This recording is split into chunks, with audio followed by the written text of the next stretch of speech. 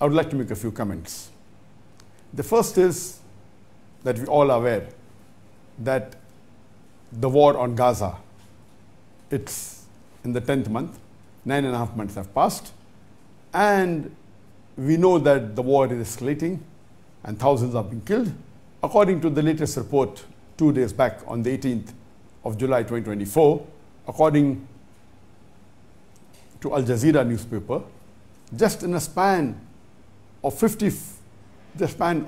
only 24 hours, no less than 54 Palestinians were killed in the central part of Gaza.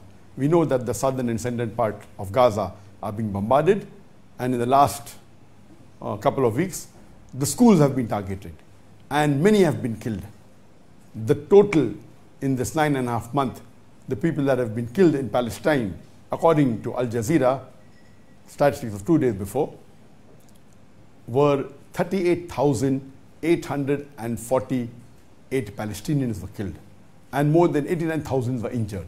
But naturally, this figure is only of that which is reported. And we know that the real figure will be much more. It may be multiple times of those killed and those injured. And we know 2/3 of the people who have been injured are children and women. And we condemn this act of Israel and the Israel Defense Forces for the brutal killing and targeting the innocent civilians. And even though they are continuing this act, the good part is that there are protests, not only from the Muslims, but from non-Muslims all over the world.